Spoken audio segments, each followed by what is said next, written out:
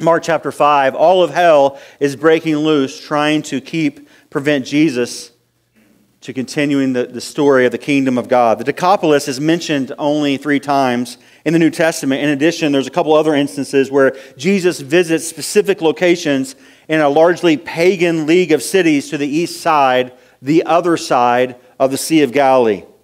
There's evidence of Jewish communities in these cities. Most had synagogues, though they were constructed long after this moment in Mark chapter 5. It seems clear that this area was considered pagan, otherworldly, by Jews who were devoted to Israel's God in the Old Testament, his Torah, as the guide for their lives. Jesus is going to visit the Decapolis, this region, this area, and he's going to help the ministry of the kingdom of God and to teach the disciples what he is really about, to seek and save those that are lost. Alexander the Great had a mission. He wanted the whole world to be under the influence of Greek culture in religion, in language, and philosophy, political structures and values. He died before he could make this dream a reality, but his successors accomplished this goal to a large degree in Greek culture, in Greek institutions.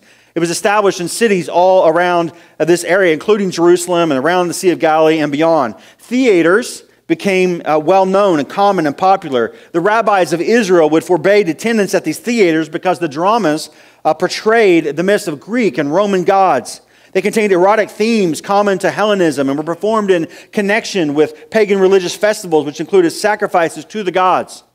The Greek culture was known for gymnasiums and Greek educational institutions that appeared in many cities, even not far from the temple. In the gymnasium, the Greek idea of training people's bodies and minds wasn't enough just to put something into practice, into motion, but actually they would study this so that the body would actually physically become preeminent and most important in all things. This is why classical Greek education received athletic training and eventually competed naked in athletic events like the Olympics, which, praise God, has changed a little bit since then.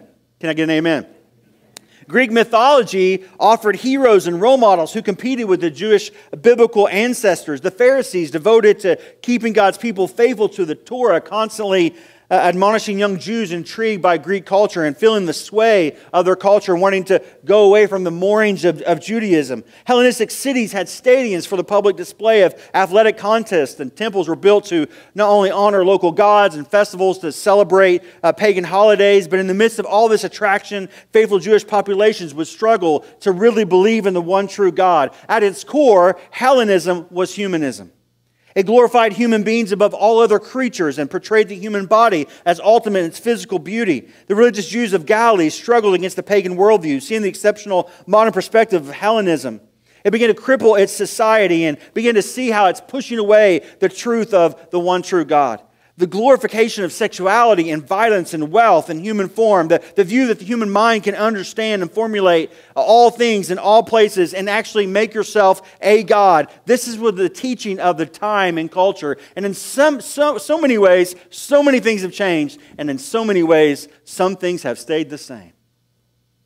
And Jesus, now continuing his ministry, is in Mark chapter 5. And Jesus, as we mentioned last week, Jesus has been on the disciples. He tells them to load up a boat. They've had this storm. He settles the demonic sea, because most of the time people would think when there was massive waves and thunder and lightning that it was actually the water that was controlled by the monsters underneath the deep, the demons of the sea. And so Jesus goes across this boat and he's showing them, he's teaching them, listen, I have authority over all things. I even have authority over the sea. I even have authority over those demons that you think are active under the water.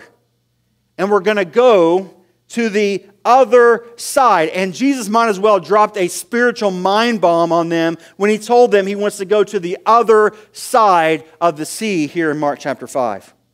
He's got something he wants to teach them. He wants to show them that there's not just a lower story going on, but there's an upper story going on. And when he says he wants to go to the other side, man, the disciples are confused. They're frustrated. They're angry. They're nervous. You see, we read the text in Mark 5 and, Jesus gets in a boat. He has a couple of bumpy waves across the Sea of Galilee and just gets to the other side. But what we have to know is the context of what's happening here. And what's happening here is there's a battleground, because there's people who think the world's a playground, but Jesus knows it's a battleground, and he sees the war, he knows the war, and he goes to the other side. And the disciples are like, Jesus, why would you want to go to the other side?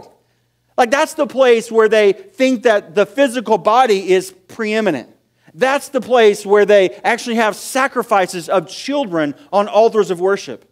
That's a place where there's tons of Hellenistic culture. It's opposite of Judaism. Jesus, we don't want to go to the other side. People who follow God never go to the other side. But Jesus was here for both sides. Jesus was here not to just come after those who think they needed no doctor. Jesus was here to actually heal those who were sick. And Jesus is going to teach the disciples that He has been always about going to the other side. Jesus is going to actually push them and prod them and teach them that the gospel is for other side people. People who believe opposite, people who act opposite, people who worship opposite, people who have addictions and troubles of many kind, people who have been enslaved by their false ideology and beliefs, people who actually believe the world is it and this is the world we ought to live for, people who have given their lives over to things that where the rust and moth will eventually destroy, people who are living for the temporal rather than the eternal.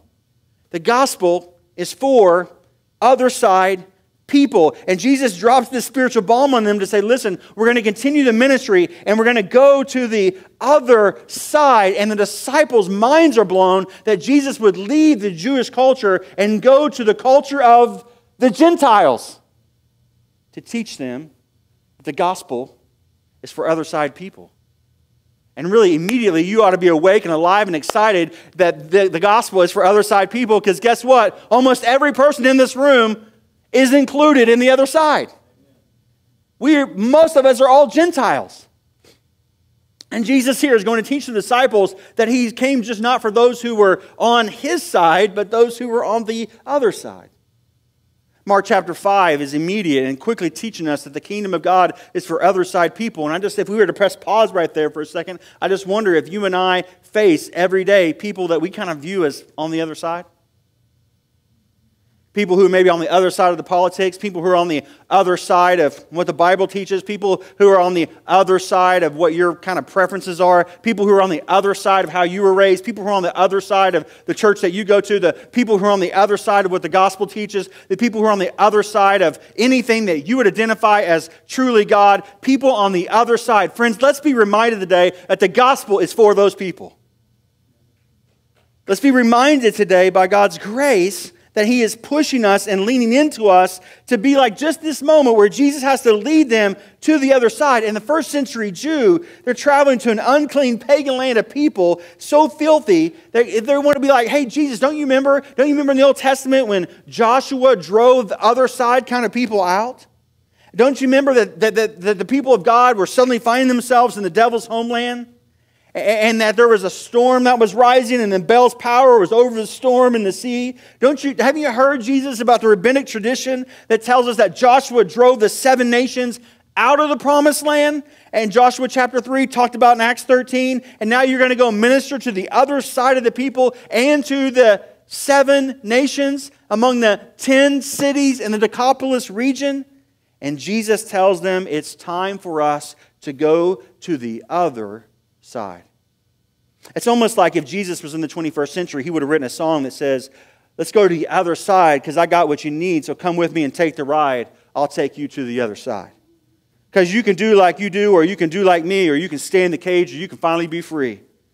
You're going to need to fly to the other side. I'll take you to the other side. And some of you guys just got that, and some of you have no idea what I'm talking about. But that was original. You'll get it later. Let's go, Jesus says, to the other side.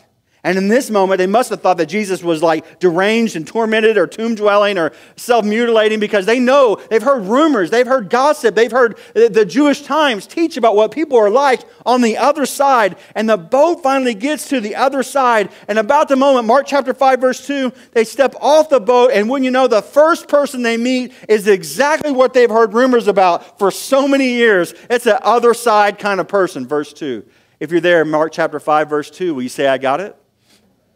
And Jesus got out of the boat, and a man with an impure spirit came from the tombs to meet Him. This is not the person you wanted on the greeting committee on the other side. This is not the person that these Jewish believers wanted to greet and meet. This is a person that's known as the demonic man. This is the one who's possessed by demons. And Jesus gets out of the boat. The disciples are getting out of the boat. And you can just imagine them going like, Jesus, see, we told you this is what it looks like on the other side. And this man full of demons gets out to basically confront Jesus and the disciples like he's confronted all people all across these villages and across these 10 cities. You know, it's not easy to actually preach on this passage in Mark chapter 5. Whenever preachers run across a text that talks about demons, we're just honestly tempted to skip that part and keep reading. But when you read the Gospel of Mark, it gets kind of hard to do that. I mean, it starts off in the beginning in Mark chapter 1. Jesus calls the disciples, and the first thing they do is they encounter a man with an unclean spirit inside the synagogue. Imagine that. People with unclean spirit inside a church. But that's for later. A few verses later, we're told that Jesus takes the disciples through Galilee, proclaiming the message and casting out demons. Then in chapter 3, Jesus sends the disciples out on their own to proclaim the message and cast out demons. In Mark chapter 1, 2, 3, 5, 6, 7, you keep seeing the work of God advancing, but you keep seeing demonic activity trying to prevent the advancement of the kingdom of God. And Mark, the gospel, is making it crystal clear that we're not in a playground in this world. We are in a battleground. And as one scholar once said, there can be no sound theology without a sound demonology. And the sound demonology that we need today is that it is real. And in the 21st century, it still happens today. Demons are fallen angels, Revelation 12. Satan's fall from heaven is symbolically described in Isaiah 14 and Ezekiel 28. And when he fell, Satan took some of the angels with him, 1/3 of them, Revelation 12, Jude 6, and mentions angels who sin. So biblically, demons are fallen angels who, along with Satan, chose to rebel against God. Some of the demons are already locked in darkness, bound with everlasting chains, Jude 1. Others are free to roam and referred to as the powers of the dark world, the spiritual forces of evil in the heavenly realms, Ephesians 6, Colossians 2.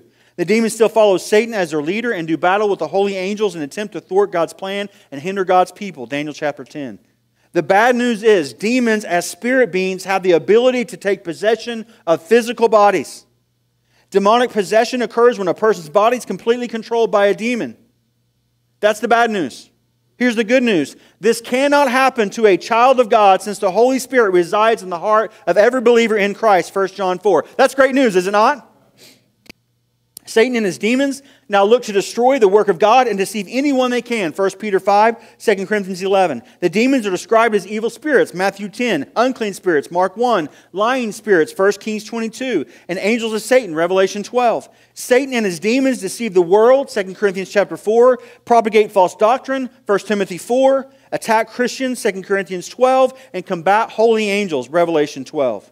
The good news is that demons and fallen angels are enemies of God, but they are defeated enemies of God.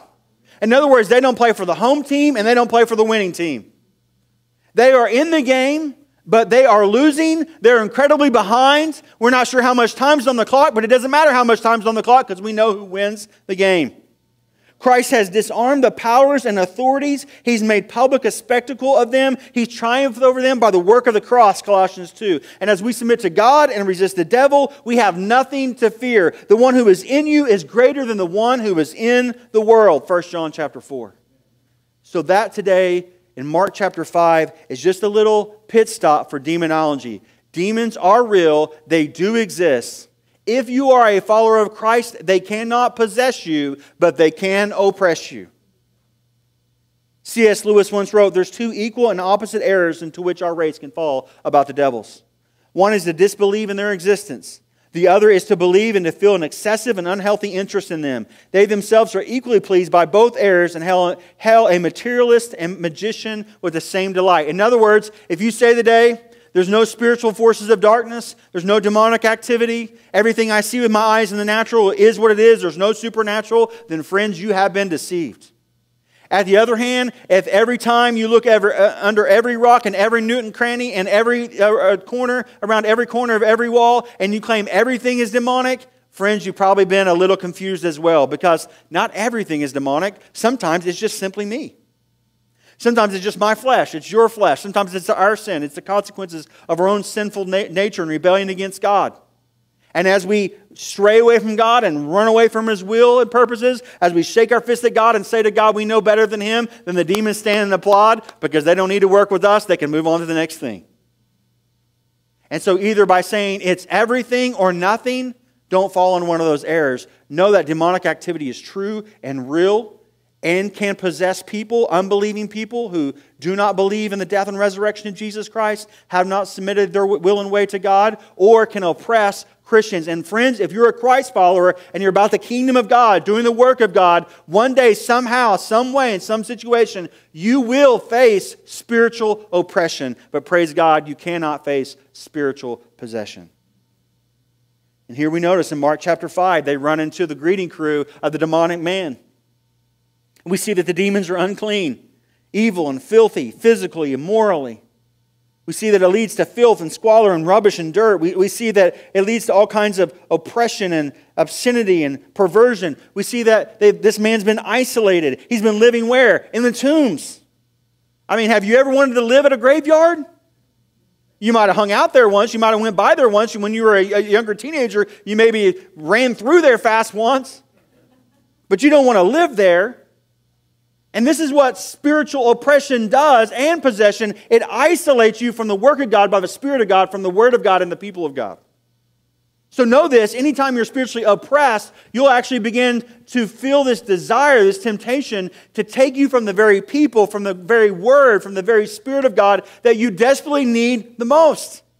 Because He wants to isolate you. He wants to corner you. He wants you to be like a fallen soldier in the corner of a ring so that He can beat you up all by yourself when you have no posse to help defend you, encourage you, and hold up your arms to help you.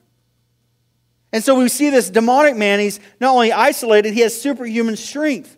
They can't bind him. They can't hold him back with chains. He's been tearing them apart. We see that he's self-destructing. He's trying to hurt himself. And listen, the whispers, the enemies, the lie of the enemy will try to get you. If he can't destroy you, he will try to tempt you to hurt your body physically. That's spiritual oppression. That's the enemy trying to get you to buy into lies and whispers of condemnation because of who you are or what you've done or whatever you've gone through or what you feel like you fall short in. And this is happening to this man. But local townspeople have attempted to restrain him with terrifying Herculean strength. He's broken the fetters which bound him. He's uncontrollable. He's dangerous. He's wretched. He's howling. He's gashing. He's got jagged rocks. He's got an evil spirit. He's foaming at the mouth. He's had lacerations and scabs and infections and scar tissue. He's been living in years of delirium, of pain. No one can bind him. No one can chain him down. And he's destroying the community around it. And people don't know what to do. And there he is greeting Jesus as Jesus steps on the other side. And no one knows where to go and where to take him. Speaking of demonic possession, author Alfred Webers, a former soldier in 2 world wars, says that demonic possession and oppression seems like the world wars. He describes it as this: it was as if certain forces sprang out of the ground, giants of action, crafty, hungry for power, which nobody had noticed before, seemed to shoot up like a crop of dragon's teeth. This is what it felt like in Mark chapter 5. This is what it looked like when this man began to greet Jesus. See, the reality is, it's not an easy story to talk about because spiritual demonic possession is not something that we see a lot. At least we don't think we see it here in North America. What's interesting is, if you interview Christians across the world, if you go to Central America, if you go to South America, if you go to any countries in Asia, if you go to the Middle East, it'll be real clear to every Christian that they've seen spiritual possession. There's no doubt about it. But not so much, it seems, in North America. At least none that we think we can recognize. The Washington Post recently ran a controversial op-ed piece titled, "As a Psychiatrist, I Help Spot Demonic Possession." The subtitle read, "How a Scientist Learned to Work with Exorcists." The author, Richard Gallagher, is a board-certified psychiatrist and a professor of clinical psychiatry at the New York Medical College. Dr. Gallagher wrote, "For the past 2.5 decades and over several hundred consultations, I've helped clergy from multiple denominations and faiths to filter episodes which represent the overwhelming majority of cases from literally the devil's work. It's an unlikely role for an academic physician, but I don't see these two aspects of my career in conflict.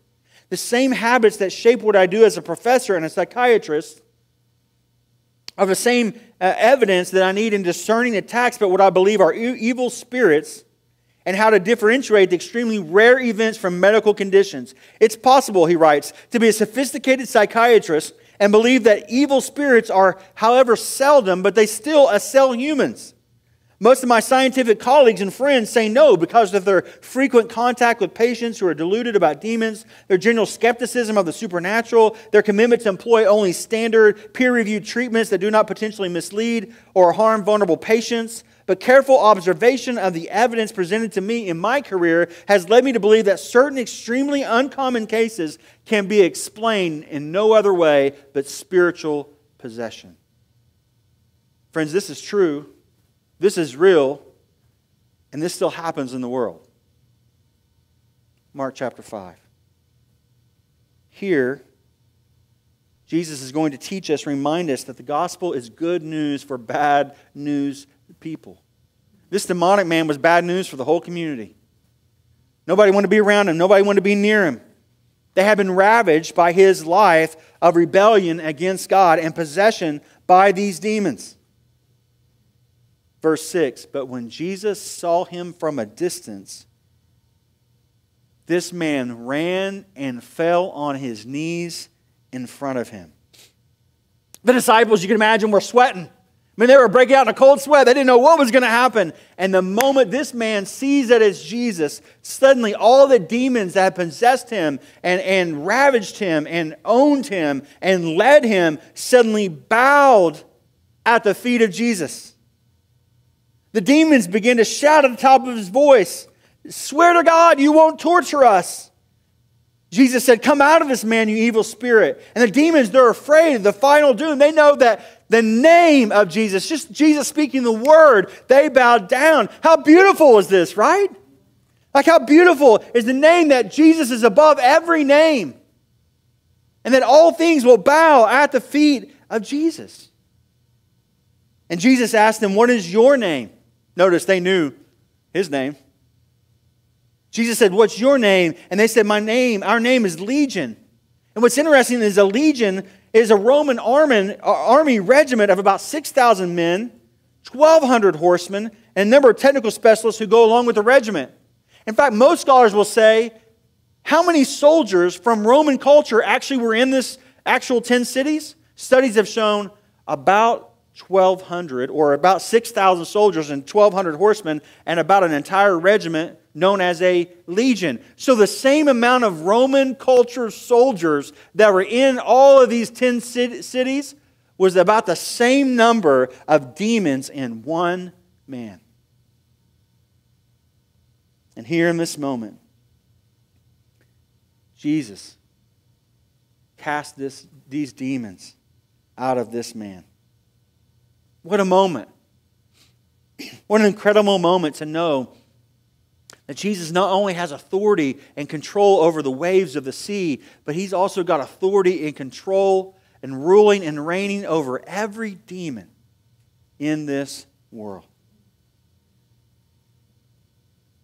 And maybe some of us for the very first time would recognize it today. And maybe for some of us in a very long time would say, yes and amen, that we're grateful that Jesus is a name above every name. That He could dominate the sea that they thought was controlled by demons, and here He dominates the demons. Unclean spirits and unclean animals are both wiped out in one fell sweep. And so the demons have to go somewhere. And where's Jesus pointing to? Jesus points the demons where? Look at verse 13. He gives them permission. Like, don't cast us out. We want to go somewhere else. He gives them permission, and the impure spirits come out and they go into the pigs. And some of us who love bacon are like, no, not the pigs. The herd is about what? 2,000 in number. And the pigs suddenly what? They lose their mind. Listen, pigs are intelligent. Suddenly they're not so intelligent. What do? They run down the steep bank into the lake and they're drowned. And you can imagine the disciples just being there like, whoa, we thought this guy was going to kill us. And now 2,000 swine, where are they going? And now they're just jumping off this cliff into the sea. Like pandemonium is going on. And suddenly, where's the demon-possessed man? Verse 15, the man is just sitting there. The one who's been running. The one who's been howling. The one who's been screaming. The one who's been convulsing. The one who's been foaming. The one who's been hurting and killing and ravishing is now completely at peace because he's encountered the one his soul has longed for. Friends, don't you know that we live in a world that is ravaged by their own sin and shame? We live in a world full of people who are hurting, who are lost, who feel least and lonely and last. And they're convulsing and they're foaming and they're swinging and they're yelling and they're angry and they're hurting other people. Why? Because they desperately need the peace of God to settle their souls. To cast out the demons from in their heart and their past. To help them become transformed people. They're tired of living on the other side. And they need to be given the truth, the way, the truth, and the life that they desperately need. And this moment, this is what happens to this man. His life has changed. He's transformed by the Spirit of God. And all these legion of demons go into these pigs. And you think there'd be like a crowd, a village of people that get together and be high-fiving Jesus. The man who's ravaged our city, like he's fine. He's sitting there. We've never seen him sit for years. He's calm. He maybe get him some clothes finally, and suddenly they're high-fiving and they're excited. No, that's not what we see from the community at all, is it? Hey, Jesus, thank you for helping this demon-possessed man. We know that you're here to help this man that we couldn't help. He's been breaking the fetters and the chains for years, and suddenly you calmed him. He's completely different. Thank you, Jesus. We're glad you're here. We'll follow you, Jesus. Is that the reaction of the community? No, that's not the reaction at all. In fact, here's the reaction. How dare you put those demons in our pigs?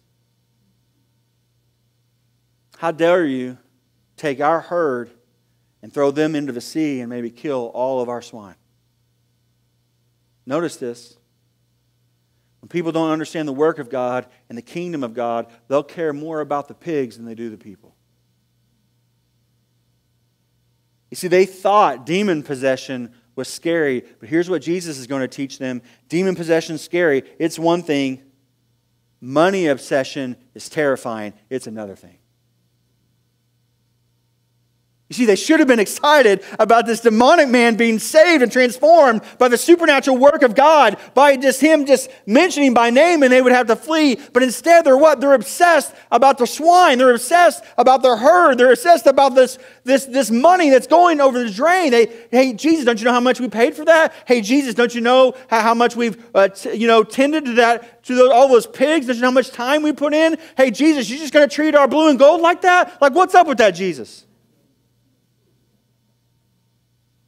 And maybe they couldn't handle the demon possession because they spent all their time with money obsession.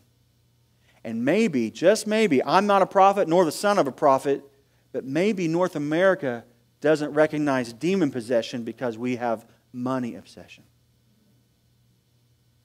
And may this be a warning to every one of us, and it starts with me, that maybe if I don't see more supernatural advancement in the kingdom of God, in my community, in this church, it could be that we need to check our pocketbooks first. And it's terrifying to think that we wouldn't see the supernatural work of God among us because something else has become preeminent over Christ. And here, this community is not responding like they should be. The demon possession has been fearful, but money obsession to them has been deceitful. We see this man as a roaring lion as he encounters Jesus before the miracle. Now we see that that now the demonic work is an angel of light after the miracle in the townspeople. The demonic man's spiritually possessed. The unbelieving community is materially obsessed. But here's the good news. The gospel is for demon-possessed people and materially obsessed people. And we should say, oh, yes and amen to that. The gospel is good news for possessed and obsessed people. And so maybe you're here and you go, man, possessed, obsessed, I might fit one of those categories. The gospel's for you. Maybe you're thinking about some friends, some coworkers. The gospel's for them. Are we praying for those who are possessed? Or are we honest about things that maybe we're too obsessed with? And here, verse 18 and 20, Jesus gets into the boat to leave, and the man who's been demon-possessed begs to go with him. He's been sitting there, and he's like, well, Jesus, hey, where are you going? Were you loading up in the boat? Like, you just got here. Like, I mean, that was pretty crazy. I've been changed. Can I go with you? And Jesus says, no. I've got another mission for you. Here's what I want you to do. I want you to go back home to your people. I want you to tell them what? How much the Lord has done for you and how He has had mercy on you. And what did the man do? He quickly obeyed. He goes away and he begins to tell Decapolis, all the region, 10 cities, like all of Green Country. He starts telling them how much Jesus had done for him. Results? And all the people were amazed. Isn't that great? Hey, no. You're not the demon-possessed man. I've seen the demon-possessed man. You're not him. No, it's me. No, guys, it's me. I'm the one. You know, the one that was wreaking havoc on this community? That was me now. With just one word from Jesus, my life has been changed. Look what He's done for me. Look how He's had mercy on me. Look how He's changed me and what He's done for me. And listen, He can do it for you too. You can imagine this man going from city to city, from place to place, telling the story, and people are like, whoa, did you hear? The crazy man's been changed. The possessed man, the one that's ravaged our community, he's changed. And listen, friends, we have the same opportunity. If Jesus can use a demon-possessed man, good news, He can use you and me too. And if you're taking notes, here's the thing we have to do. Tell them how much the Lord has done for you and how He's had mercy on you. That seems too simple, doesn't it? Who could you tell? Who have you told? Who could you share with today, this week? Who could you text? Who could you share a message? What could you post? Who could you reach out to? Listen, don't let the enemy convince you that you have to be a theologian to do the very thing that you were created to do, which is what? Tell people on purpose, for a purpose, what the Lord has done for you and how much mercy He's had on your life. And maybe we don't see enough supernatural activity because we don't have enough people maybe going out to tell people what God's done for them. Maybe the people aren't amazed because we haven't told them anything amazing. And what's crazy is, what's amazing, what's mind-blowing, can I give you a sneak peek of what happens here? This is not the end of the story. Did you know the story keeps going? Just turn over real quick to Mark chapter 7 and we'll be done. Mark chapter 7, verse 31 through 37, Jesus comes all the way back around. He does ministry. Whoever preaches Mark chapter 7 is going to be mad at me because I gave you a sneak peek of this. All the way back around, Jesus suddenly, days later, weeks later, He suddenly encounters a crowd who's heard. Everybody in the crowd has heard about what? About His power. They ran through the whole region and they're carrying sick on the mats to wherever they heard He was. And they're going to villages and towns and countryside and they're placing down the sick and they're begging Him to let them touch even the hem of the garment or the edge of His cloak. And everyone who touched Him by faith were healed. There's actually a meaning there that actually everyone already had faith when Jesus arrived. And people were more receptive to Jesus there than they've ever been in any other place they had ever gone. How did that happen? Like the revival's breaking out, Mark 7. What was the work done way before? Mark chapter 5. Catch this. The demon-possessed man was the original Billy Graham. And he went telling and telling and witnessing and witnessing, and Christ comes back around, and there's droves of people who already believe that Jesus is the Messiah and that He can heal, just wanting just to touch Him, to receive His power. The good news is that the gospel can take demon-possessed people and materially obsessed people and can transform their life to be gospel-sharing people. And the ministry of one person can be the light to the rest of the unbelieving world. Friends, may it be so with us as well. Who could you tell? Who will you tell? How would God already be going before you? Who are the people of peace that God is sending your way? You got to be willing to what? We have to be willing to first go to the other side. And maybe this week it's across the hallway. Maybe for you it's across the cul-de-sac. Maybe for you it's across the complex. Maybe for you it's down the street. Maybe it's across the table. Maybe it's next to where you get coffee. Maybe it's across the world. But listen, may God raise up a church that actually believes that the risen Christ can take demonic possessed people and materially obsessed people and turn them upside down for their good and God's glory. And may we be people who really live as if we believe it. Amen? And may the world be amazed. Let's stand for prayer. Father, may you do this work in us. Dear Lord, where we've denied supernatural activity, where we've explained it away, where we've ignored it, where we've been deceived that it isn't happening, where we thought this world was a playground and not a spiritual battleground, Lord, would you open up our eyes? Would you quicken our hearts?